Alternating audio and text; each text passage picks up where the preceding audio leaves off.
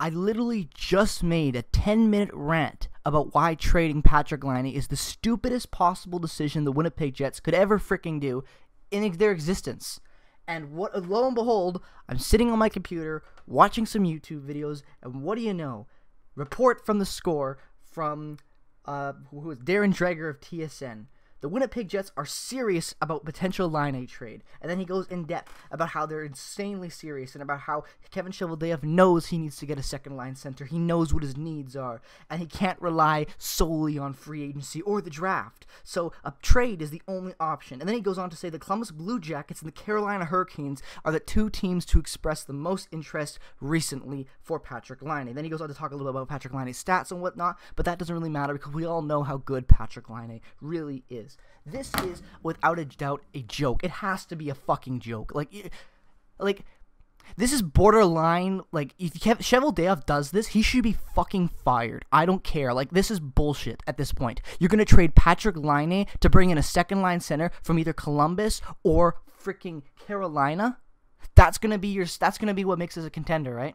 We're going to give up a generational talent in Patrik Laine for a second-line center under contract for maybe 3-4 years, sign him to a bloated extension, let him age out like Brian Little, Blake Wheeler have, and we'll see what happens. Is that what we're going to do? We're going to trade a first and restock our cabinet because we need a late first-round pick from the Carolina Hurricanes to really solidify our prospect pool because we totally don't have enough prospects to really fill the system. We totally don't have enough cap to go out and sign players that are actually meaningful to help our team. We don't have prospects that are going to come up and fill some roles, right? Because we are a crap team that have been built horribly, that we need to trade our young talent in a position where we are almost ready to be a cup contender again because we need a second line center. This is a freaking, like, I'm done with it. I am so done with this. If Kevin Cheveldayoff and the Winnipeg Jets organization actually go through with something as asinine as trading Patrik Laine for a second line center because that's what the team needs and we can't rely on drafting and free agency because trading our generational winger is what we need to do, this is a joke. Like this is an actual joke. Do they actually think that any player out of Carolina or other than Columbus is going to fucking make a difference? And before you say anything about, Pierre-Luc Dubois is a great center, do you actually think that the Columbus Blue Jackets are going to trade Pierre-Luc Dubois? No, they're not. Especially after the playoff run they had. I don't care if if you think Patrik Laine is better than Ovechkin. I don't care if that's what their management thinks. They're not going to do that. Look at their center core right now. Like, it's a joke. Brendan Dubinsky, that's going to be our second-line center. Alexander Wenberg, Riley Nash, Oliver Borkstrand, These guys, like, what? We're going to trade for one of these guys? Mikhail Grigorenko? Is that going to be our second-line center on a 1.2 deal? Like, what do they think? Look, what type of players do they think are really going to make that much of a fucking difference to the Winnipeg Jets? Like, what? We're going to take Brendan Dubinsky on a 5? Like, what? Like, come on. Wenberg? This is a joke. Like, I don't care if they'd have to get fucking Pierre-Luc Dubois, and they're gonna have to get Cam Atkinson to make this trade fucking worth it. I want Seth Jones. None of these guys are gonna make us better. I'm sorry. I'd rather have Brian Little being half injured and being 30 plus years old than have any of these guys on my fucking team and giving up Laine. Are you kidding me? Andrew Kopp would be a better fit than any of these guys, and we don't have to trade anybody for him. This is a joke. And what? The Carolina Hurricanes are going to be the next team that we're going to go after and make a move for because they've got so many good centers. What, we're going to go get Sebastian Aho from them because that's going to happen. Or what, we're going to go get 32-year-old Jordan Staal, and that's going to become our second-line center for the next few years, right? Because we're going to pay him $6 million at 32 years old. That sounds like a great move. Let's go get Vincent Trocheck from the Carolina Hurricanes, add only 2 more years on his contract, and then let's sign him to a bloated contract because he's 27 years old, and he's not that great of a player anymore. Now, I like Vincent Trocheck, but you're telling me you're going to trade Patrik Laine for Vincent Trocheck and a first? You think that's worth it? You think that's going to make the big difference on your team? Are you stupid? I'm sorry, but none of these guys are going to make a meaningful impact for the Winnipeg Jets swapping out Laine. And even if you get a first for him and some other prospects, wow, whoop-de-frickin-do. Like, that's what you think is going to solve your team and make you better? Like, I can't believe you're not getting Aho and you're not getting Pierre-Luc Dubois for Patrik Laine. Like, they're not giving those guys up. And even if they wanted to give those guys up, in my opinion, those guys are more valuable than Laine to their teams already, respectively. You know, you're not going to trade a 23-year-old Sebastian Aho. You're not going to trade a freaking 22-year-old Pierre-Luc Dubois who's an RFA this year, unless he's not signing in Columbus, and it's like that's like something we don't realize yet. What? Like, come on. This is a joke. Like, none of the, like, if Darren Dreger is being absolutely serious, and that those are the two teams to inquire, and Cheveldayoff is really listening now because these two teams have something amazing to offer him, it better be something as good as a return as a Pierre-Luc Dubois or a freaking Sebastian Aho. I'm sorry, but it has to be. Or like if you're getting Jordan Staal and like Teuvo Teravainen or something like that, and a first for Patrik Laine, like I'm sorry, but Jordan Staal is not going to be what's going to put us over the top. I'm sorry, it's not. Especially at 32 years old, aging. We're going to bring in more veterans when we already have veterans we're paying that we don't even want on the team, like Brian Little and Blake Wheeler. Like, those contracts are massive and they're old. We're going to bring in another guy who's 32 that's making $6 million for the next 3 years. That's what the direction of this team's going to be. This is a joke. Like, this is an absolute joke. I don't want to keep making these videos talking about Patrik Laine because I've already made my feelings very well documented in that one rant. I said it was stupid. I talked about why it doesn't make any sense, why we already have an amazing top 6 cap locked up that's young, that plays well together. Why not go out and try to get some pieces in free agency? If you really...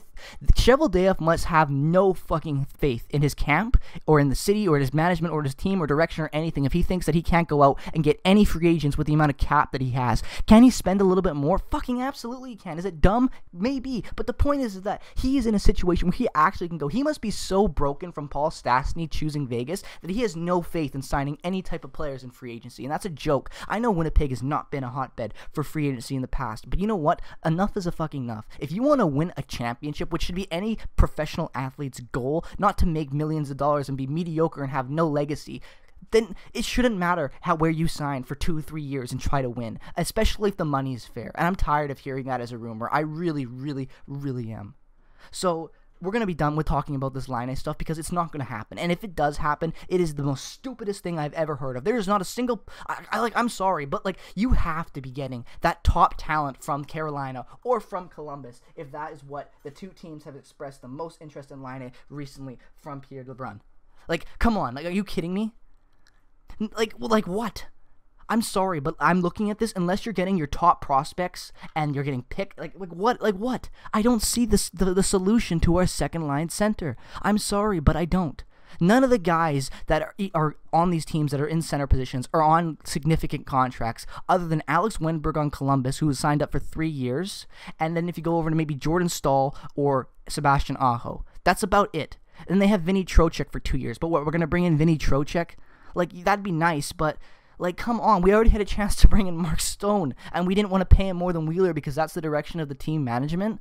Like, this is a joke. I'm done with this. I'm really getting frustrated with this. The Winnipeg Jets are a very good position right now to be competitive. A lot of fans might not agree with that, but I think they are. I think with their prospect pieces, the cap, and what they already have signed, I think they are very close to being that team we saw in 2018 again. I really do believe that. And maybe I'm a homer. Call me that in the comments. I don't care. I really don't. But if you actually think that this is a good move long-term for the Winnipeg Jets in trading Patrik Laine for any of these guys that I've talked about, because it's not. I'm sorry, Jordan Staal is not the answer. He's not. Vincent Trocheck could be a good player for us. Absolutely. I like Vincent Trocheck. But let me ask you this. Let me tell you his stats. Vincent Trocheck, his best year was 75 points in 2017-18. And now the last 2 years has been 34 points, 36 points, and 2 points. Like, come on. I'm sorry, but come on. He's not the answer. And even if Vinny Trocheck does have another 75-point season in him with a good top 6, he's not going to get that with trading Laine and bringing in some mediocre winger to play with Ehlers.